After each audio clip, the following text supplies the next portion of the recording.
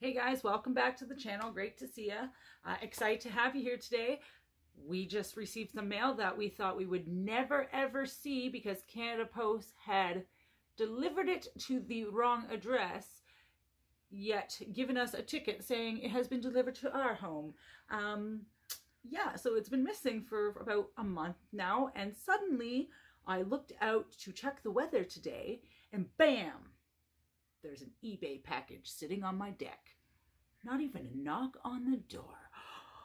So miraculously, this package has been found. And I am so excited because we have been waiting so long because we want to see this item in comparison to another one that we have. So today we're going to take a look at the mysterious package that consists of Sssqueeze from the Masters of the Universe Classics line.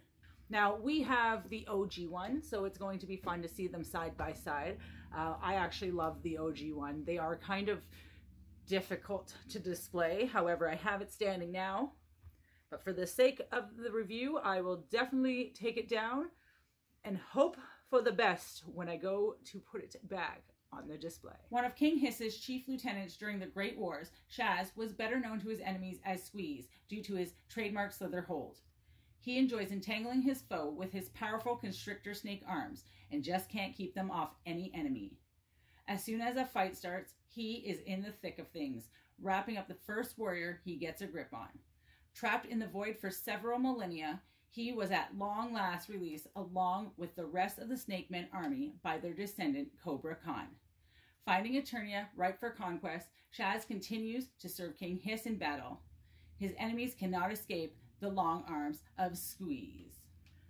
So as you can see, Squeeze comes in the standard blistered card packaging known throughout the Classics line. On the front of the box, you will see the Masters of the Universe Classics line logo as well as the Snake Men sticker.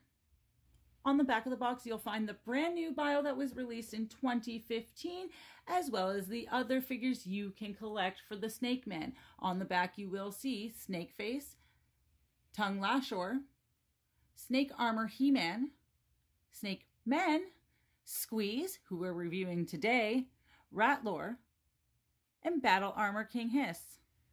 Alright, well, I'm super excited to open this, but I'm also nervous at the same time because I kind of don't want to open the box. So in the comments, tell me, when you get your action figures and or collectibles, are you an in the box person or are you an out of the box person? We have just decided to start getting rid of some of the packaging.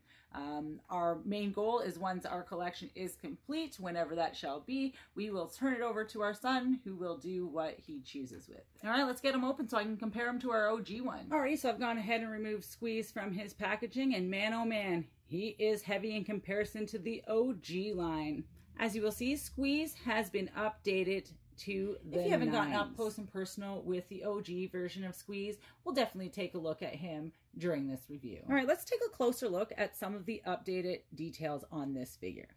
So as you will see on Squeeze's arm, you will be able to see the scaling. It is quite prominent on this figure in comparison to the OG one. So on our OG figure, you will see the scaling is there. However, it's not as prominent. Now this figure is of course over 30 years old, so it has been played with a little bit. So as you will see, I've gone ahead and put the OG Squeeze right behind the Classics line Squeeze. Obviously, there is a height difference. Our Classic line Squeeze stands at 7 inches tall, whereas our OG one is roughly 5.9 inches tall. Now, I've gone ahead and measured the arms on the Classic line Squeeze. He stands at 22 inches for that arm span. Much, much bigger than our OG one. So standing side by side, you can see that there are some obvious differences in both of these figures. Of course, we've got an updated look on the boots. The old one consisted of just some paint over some light etching in the figure in itself, whereas the newer Classics line have put some added elements and of course brighten up some of the colors with adding the silver to the boots. As you will see, we've also received slight upgrades in his entire suit and armor. Squeeze's hands have also received an update. As you will see with our OG figure here, it had only 4, we'll call them fingers, whereas this one is more formed as a hand and the fist is more closed, making it slightly easier to keep those arms together should you want to trap somebody. There has also been a slight update in his cufflinks. As you'll see on the OG Squeeze figure, the cufflinks are solid orange. They're plain, they're basic, kind of like where the figure comes from. And on the Classics line, we've updated that look by adding some bronze around the detailing. Okay, let's check out some articulation. So as you will see, obviously the arms bend. They are wiry. You can do as you choose. However, he is quite top heavy. Keep that in mind. We have articulation, great articulation in the head. Beautiful. You are able to twist your wrist. Of course, you can bend your knees. You are able to twist your thigh around should you choose, and you do have an ankle joint as well.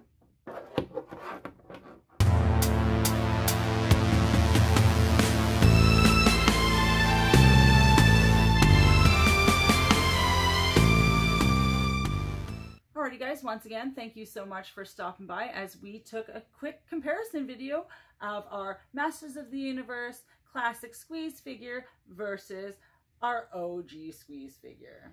Be sure to like our video, and of course, please don't forget to subscribe to our channel to keep up to date with all of our latest videos.